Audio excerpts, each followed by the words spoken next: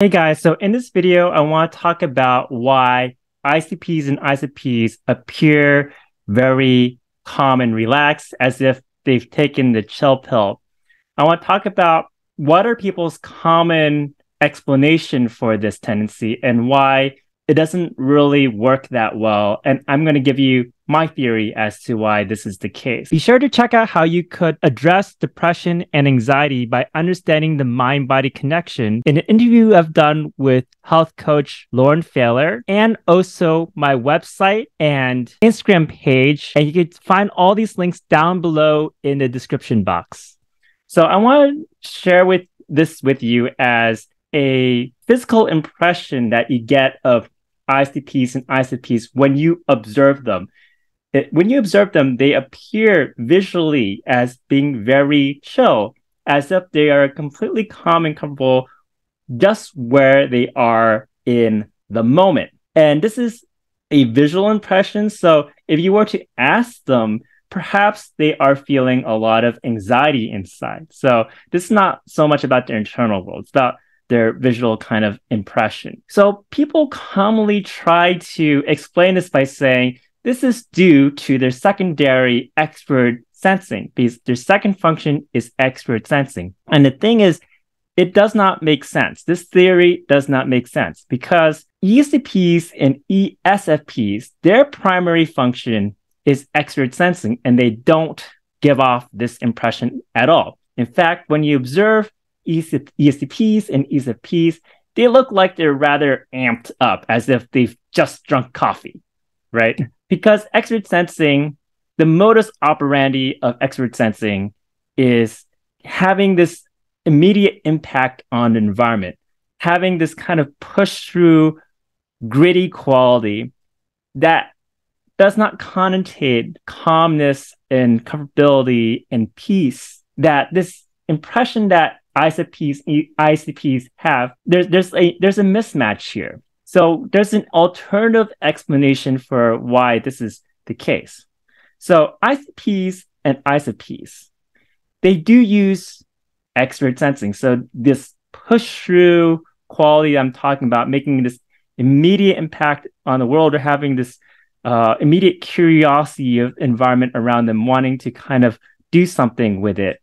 Yes, ICPs and ISFPs, they have it, but as a secondary function, they apply this tendency situationally. So I've talked about before how the secondary function is a function that is wielded. So it's wielded according to the situation, and it's not their primary modus of operating. So it's not the world they completely live in. They apply it situationally. But if you look at how they kind of continuously operate, they tend to have more or less this calm and comfortable, being at peace with where they are kind of impression. So where does it come from?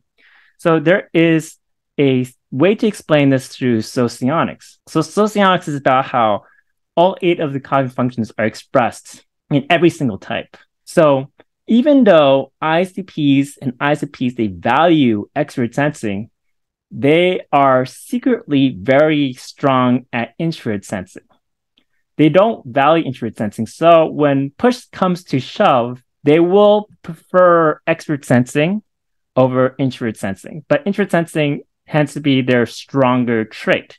And introvert sensing is about calmness, comfortability, being at peace. Another aspect is that ICPs and ISFPs are very finely attuned to detail.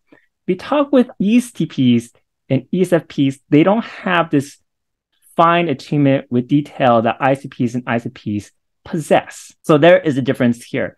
In order to be finely attuned to detail, you need to have that calmness, because you need to have that patient calmness in order to deal with all the detail, right? ICPs, they do it more in terms of technicality. They use introvert thinking. So they're using introvert sensing towards an introvert thinking ends. All that fine attention to detail as the artisan towards technicalities. And then for ISFPs, they use that fine attention detail as an artist into the world of artistry. Of course, when I say artistry, I'm talking about archetypically here because anyone could be an artist, an ICP could be an artist, right? But these are archetypical names. Artisan, artistry captures that impression of someone who's very finely attuned to detail when they're manifesting and creating something that comes out into the world as an extrovert sensing kind of product. So further evidence for this theory that I have is that if you look at extrovert intuition, what is the impression you have of an extrovert intuiting kind of person, such as an ENFP and ENTP? So when they get into an extrovert intuiting kind of mode, they're rather frazzled. They're rather dissatisfied with the current world because they are attuned to the many possibilities out there. They're attuned to the unpredictability and the uncertainty of the world, right? That is extrovert intuition. And they have weak introvert sensing. The key thing is that if you look at ENFJs and ENTJs, the impression's even stronger. They are introvert sensing polar. And what that means is that they're very weak and they very much undervalue introvert sensing. So this impression that they're kind of frazzled or they can't rest or they're dissatisfied is even stronger for these types. So let's come back to the ICP and ISFP. When you look at them, they're very comfortable and attuned and being okay, as if they're very fine with where they are in a moment because they are extrovert intuiting polar types. That means extrovert intuition is very undervalued and weak, and they have very strong introvert sensing. And that makes a lot of sense because ICPs and ISFPs, they reject the sense of uncertainty and unpredictability and ambiguity. And often, if you talk with them, they report a fear of that. So that's where the weaknesses of intuition shows. A lot of people think what makes an ICP or ISFP is a disinterest in ideas. I've talked with many of them. A lot of them are actually really fascinated by ideas. It's more like what they're weak at is in terms of intuition that is extroverted. So ambiguity, uncertainty, they report a fear of that. They don't want to deal with it. And that's why they're at peace. They look like they're at peace completely where they are. People with stronger extrovert intuition tend not to have a lot of internal peace because they see all the possibilities out there. They act like they're completely chained to the moment, they're deprived by the moment. So even though ISFPs and ICPs could be very interested in ideas, they're very much people of the world.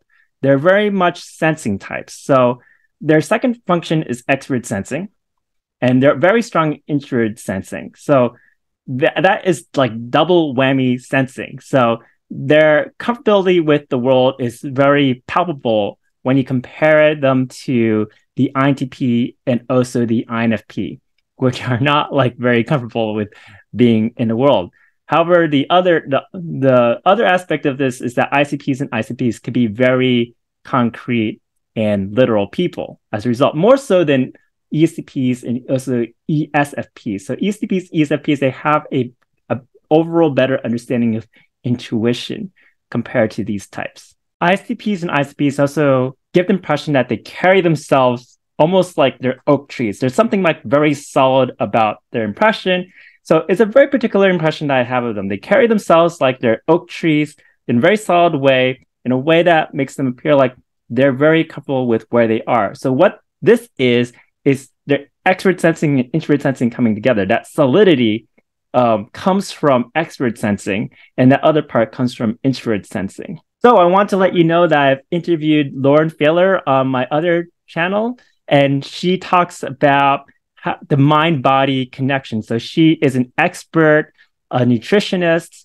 and she has a lot of fascinating things to say on this matter. How understanding this will help you better your psychology, help you to feel better. Be sure to check that out. You can find a link to the interview down below in the description box and also up above in the corner.